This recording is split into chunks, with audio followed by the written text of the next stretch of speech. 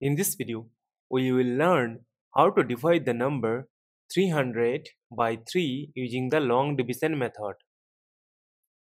Consider the first digit 3. We know that 3 times 1 is 3. Subtract, we get a 0.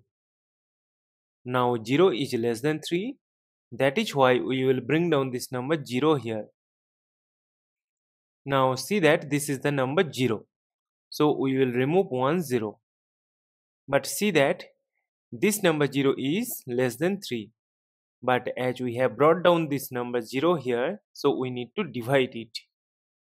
From the multiplication table of 3, we know that 3 times 0 is 0. Subtract, we get 0. Again 0 is less than 3 and we have 0 to bring down here. Again using the same rule, we know that 3 times 0 is 0. Subtract, we get a 0. As we have obtained the number 0 and there is no number to bring down here, so we will stop. Therefore, 300 divided by 3 is equal to 100, and this is our final answer. Thank you for watching. Please like, share and comment on the video. Also do subscribe the channel.